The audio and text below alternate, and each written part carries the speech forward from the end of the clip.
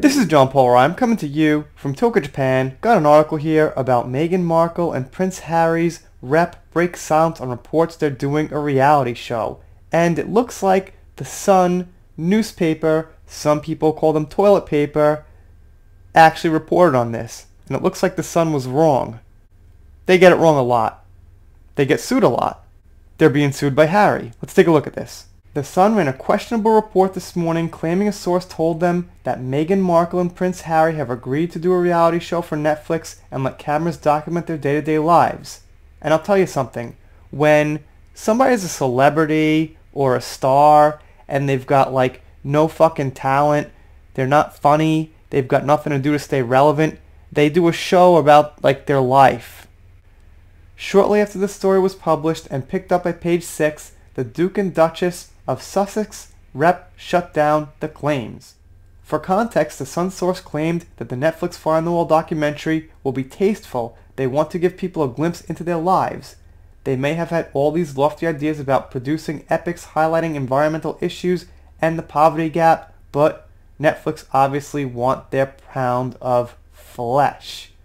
The outlet claimed that Meghan is desperate for people to see the real her, as if anybody actually gives an SHIT. I can't speak for a fact. I mean, if you're passing by here, let me know. Do you really care if, like, Meghan Markle cooks eggs at 7 o'clock, and then she watches The View at 12, and then she takes a bath at 6, and then Harry reads the newspaper, or, I don't know, whatever, during the daily day? Do you actually care what they think about environmental issues or poverty? They have to talk about poverty? How about donate some money? How about buy some poor people who are struggling some things to live? There's an idea. The Sussex's rep made it clear that the Sun's story is pure fiction. Pure fiction? Well, I mean, we're fucking used to that from the Sun. That's nothing new here.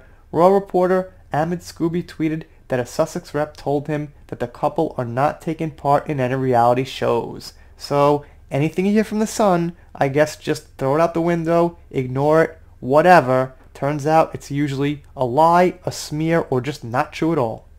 Scooby was told that the only shows in development now are the ones we have previously confirmed, a nature docuseries and an animated series celebrating inspiring women, he tweeted. Pretty obvious this was false, but a Sussex rep says the couple are not taking part in any reality shows. Source adds that the only shows in development now are the ones we have previously confirmed, which he said right up here. Okay, we get it.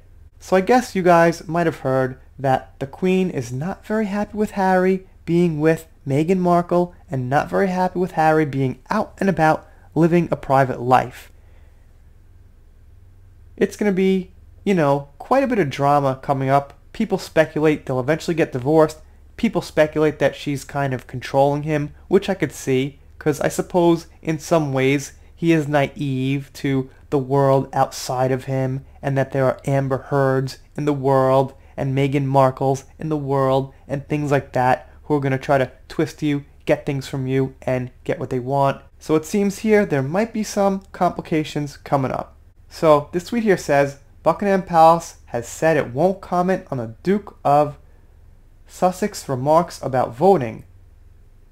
We would not comment. The Duke is not a working member of the royal family, and comments he makes are made on a personal capacity.